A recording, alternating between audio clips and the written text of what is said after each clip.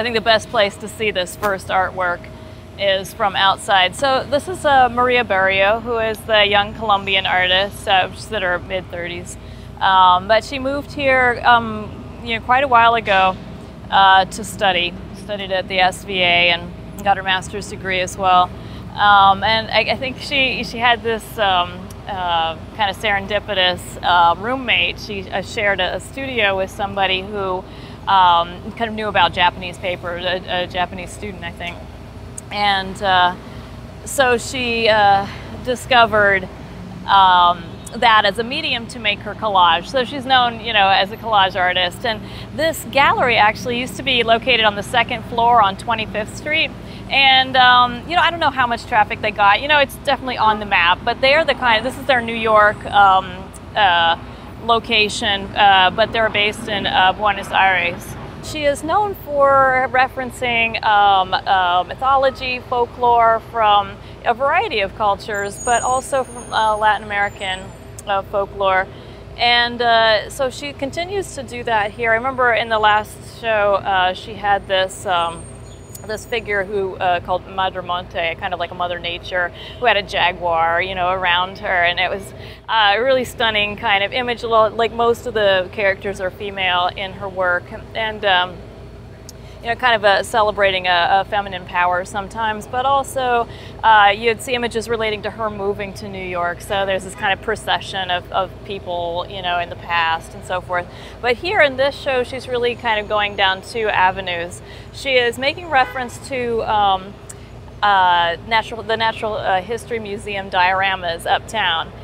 So you go in there and you'll see a female character kind of holding hands, paws, whatever, with a bear. And it looks like a diorama with a person involved, but it also refers to a Norwegian folk tale in which a father marries his daughter off to a bear, and which I think is like a metaphor for, like an older, potentially dangerous guy.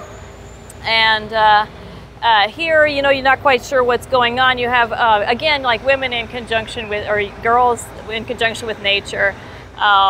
This woman is lounging, but what is she doing? Is she kind of helping these animals? What's going on? You also see the Nightingale series from here. These young women, these girls who have feathers, so they're almost like, you see a figure with feathers, you think angels, or you think of some kind of celestial character. But here they're humans as well, so she kind of merges this celestial and terrestrial realms.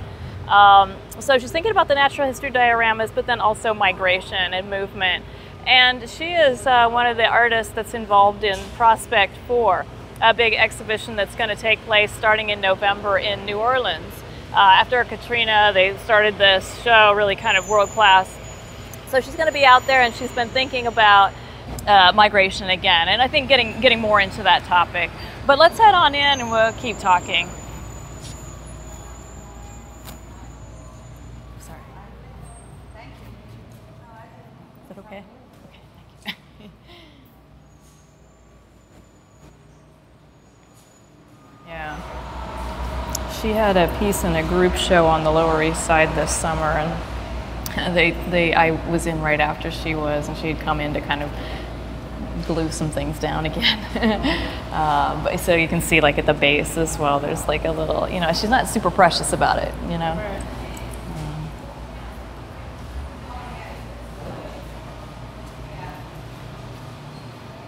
So this one is titled, the Demiurge. So this idea, it kind of refers to a maker or a deity who doesn't know that they're created. They kind of like don't realize that, the chain of command goes further up. But here, it seems like she's having her kind of communion with nature.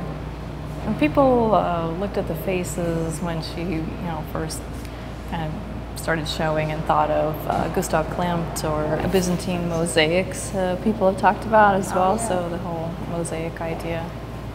She actually referred to herself as having been caged, you know, when she was a kid. I think she didn't go out that much because of the kind of narco violence in Colombia. She grew up in Colombia, yeah.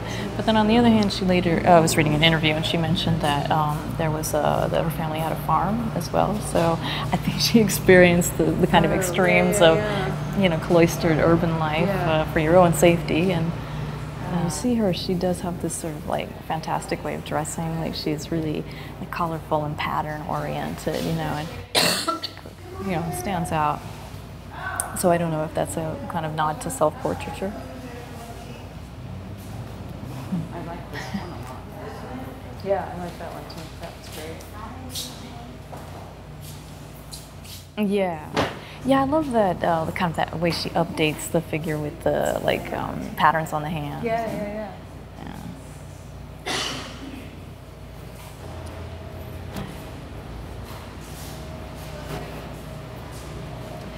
Yeah, I really like these ones with the kind of the backgrounds that are more Just muted. Yeah.